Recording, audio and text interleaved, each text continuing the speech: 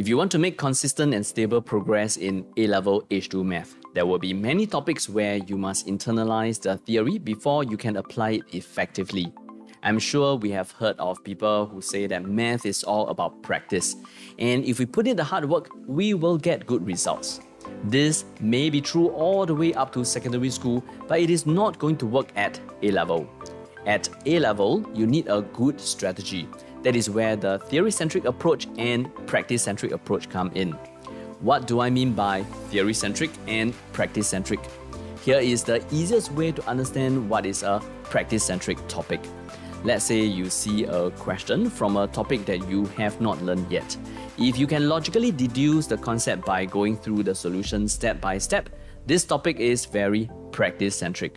On the other hand, if the solution only makes sense when you have a prior understanding of the concepts, it is likely that the topic is more theory-centric.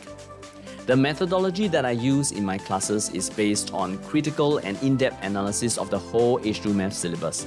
The very theory-centric topic take up a good 30 to 40%, and that is where the hardworking students who did nothing but practice actually lost marks.